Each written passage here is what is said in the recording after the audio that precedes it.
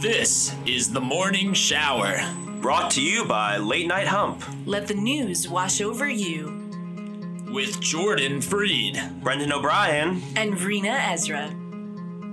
These are your ShowerHead Lines. 13-time Grammy winners, the Chicks, are heading back on tour, their first major outing since 2017, and first shows since releasing their fifth studio album, Gaslighter.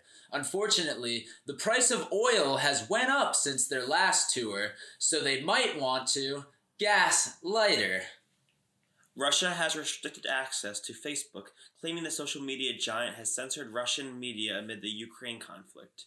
In a statement sent to several published outlets, the country's Ministry of Communications said Facebook, quote, violated the rights and freedoms of Russian citizens by censoring Russian outlets.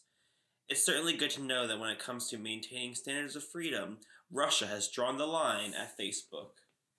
Authorities seized nearly $3 million worth of methamphetamine hidden among a shipment of onions, thus proving that blooming onions are addictive.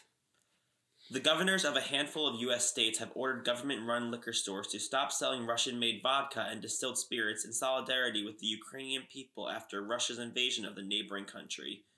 Utah Governor Spencer Cox became the latest over the weekend, instructing the state's Department of Alcoholic Beverage Control on Saturday to take off all Russian-produced and branded products from the shelves of its retail stores.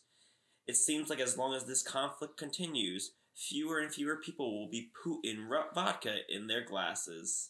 Amazon and telemedicine provider Teladoc Health are starting a voice-activated virtual care program that lets customers get medical help without picking up their phones. So now, your doctor can tell you to lose weight the second they hear you eating chips. The Golden State Warriors blew a 19-point fourth-quarter lead to the Dallas Mavericks on Sunday in a thrilling game at Chase Center. Steph Curry had hit a three-pointer with 10 seconds remaining to give the Warriors hope, but the Mavericks made two free throws with 7.9 seconds left on the clock to complete a dramatic 107-101 comeback victory. Wow, Golden State really puts the L in Warriors. Oh, there is no L in Warriors? Tell it to the Warriors, because they certainly aren't putting the W in anything. Workers at Target stores and distribution centers in places like New York could see starting wages as high as $24 an hour this year. That wage may sound good to you, but $25 an hour was the target. The UN Intergovernmental Panel on Climate Change report said Monday if human-caused global warming isn't limited to just another couple tenths of a degree, an Earth now struck regularly by deadly heat, fires, floods, and drought in future decades will degrade in 127 ways, with some being potentially irreversible. We could say this is a case of saying the sky is falling. Unfortunately, with the rate that we are destroying this planet, there won't be much of a sky left to fall. The need for face coverings in most indoor spaces in Illinois was ending Monday as the impact of the COVID-19 pandemic eases. Now, you can cover your face with a scarf for the 3 months more of Illinois winter. The SAG Awards took place last night, and amongst the winners was Will Smith for his role in the biopic King Richard. The win is the first of the actor's career as he took the statue home for his portrayal of Venus and Serena Williams' father.